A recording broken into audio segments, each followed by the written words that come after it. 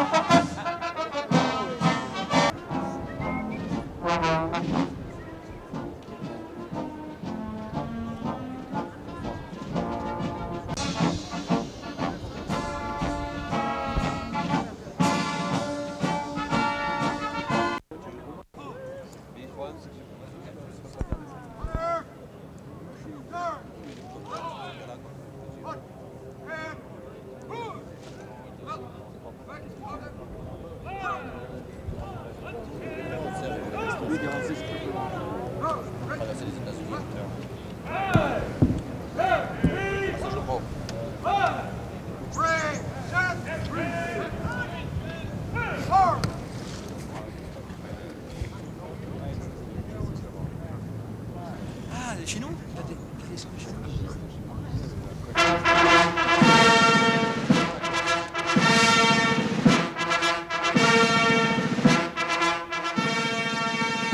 Ladies and gentlemen, the President of the United States and Mrs. Reagan.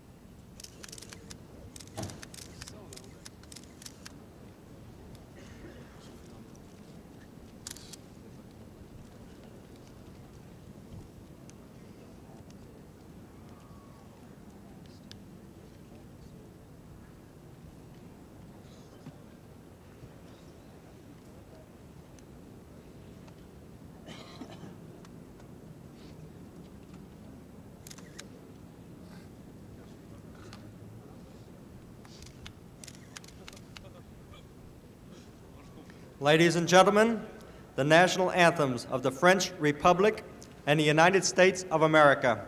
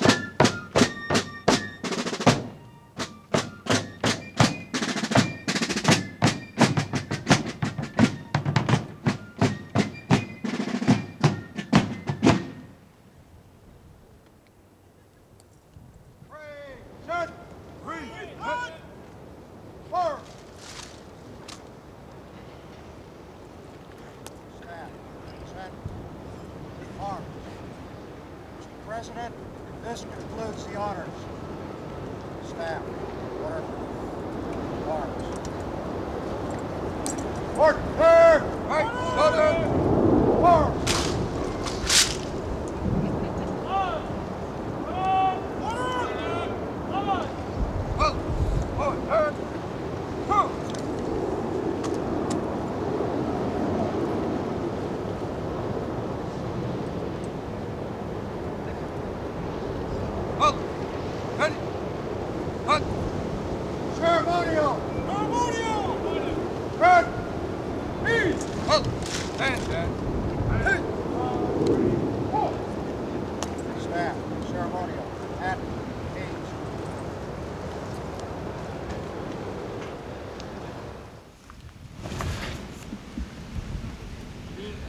Mr. President, Madam Mitterrand, Mr. Foreign Minister, and distinguished guests, Nancy and I are pleased and honored to greet you and Madam Mitterrand.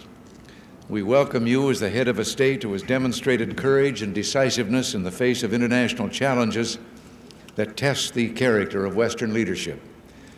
We welcome you also as the representative of the French people, for whom all Americans share a special affection. We look out over the White House grounds and we see evidence that the bond between us is deep and has stood the test of time. There in the distance is the Jefferson Memorial, a tribute to America's third president, a founder of our republic, an intellectual whose ideas were profoundly influenced by his exposure to French philosophy and culture. It is not mere coincidence that this giant of American freedom was one of our first representatives to France.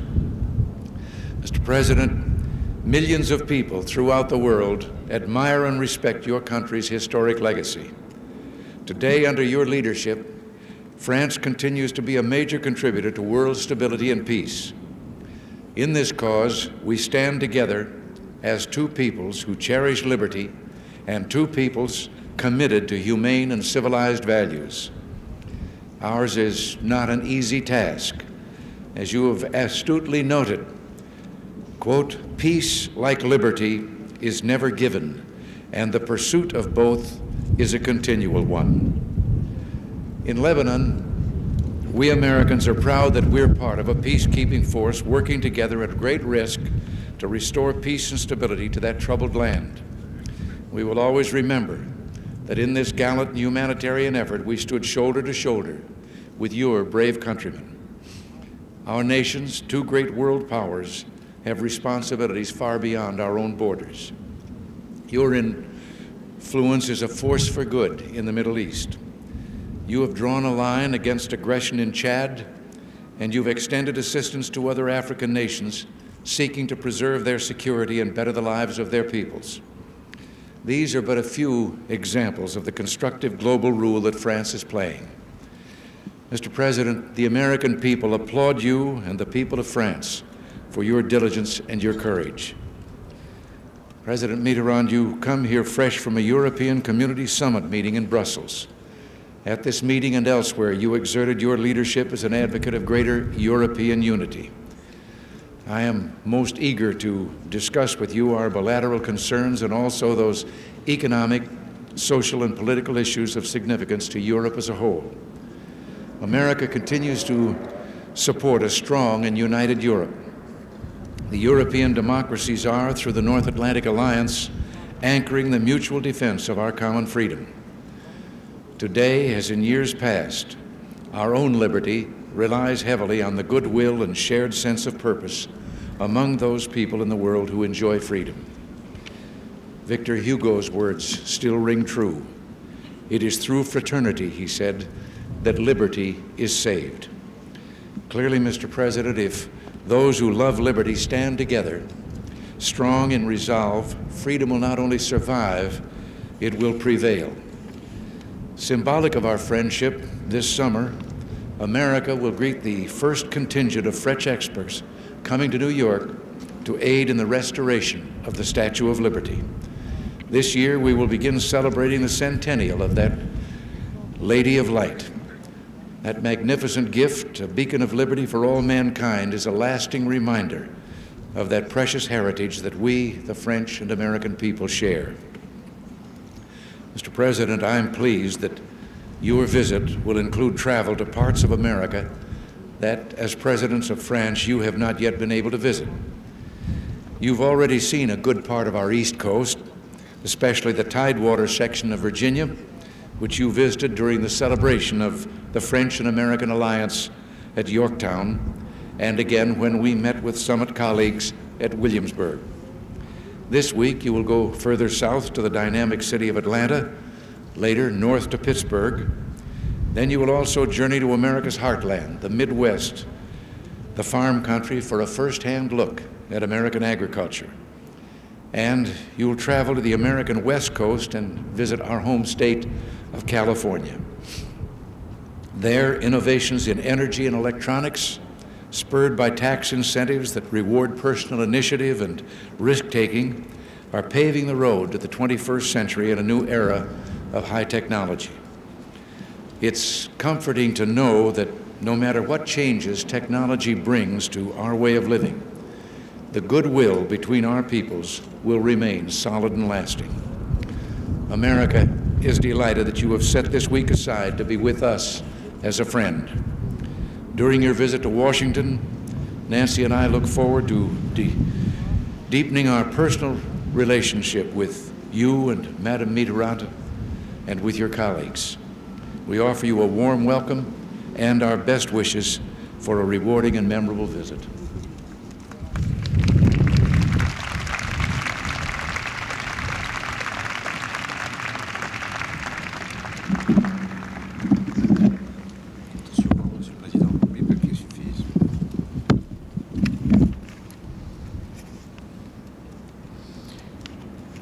Monsieur le Président, Madame, Mesdames et Messieurs, deux anniversaires encadrent ma visite. Celui des traités de Versailles et de Paris en septembre dernier, et celui du débarquement allié en France dans 2 mois. On dira le hasard fait bien les choses. J'y vois plutôt une conjonction symbolique. Vous le disiez tout à l'heure, il n'y a pas de hasard dans l'histoire des peuples, et seulement des destinées. Et la nôtre, sur tant de points, est commune. Aussi ma première pensée va-t-elle vers les Américains et les Français, frères d'armes, qui de Yorktown à Beyrouth ont mêlé leur sang. L'histoire montre que ces sacrifices n'ont jamais été vains, car ils n'avaient pas pour objectif la conquête ou la volonté de puissance, mais la défense des libertés. En dépit de tout cela, nos deux peuples ne se connaissent pas assez, ce qui laisse parfois la place à des incertitudes. Après m'être entretenu avec vous, Monsieur le Président, je consacrerai donc 5 à 6 jours à parcourir votre pays. J'y retrouverai bien des itinéraires que depuis 38 ans j'ai appris à connaître, mais aussi comprendre son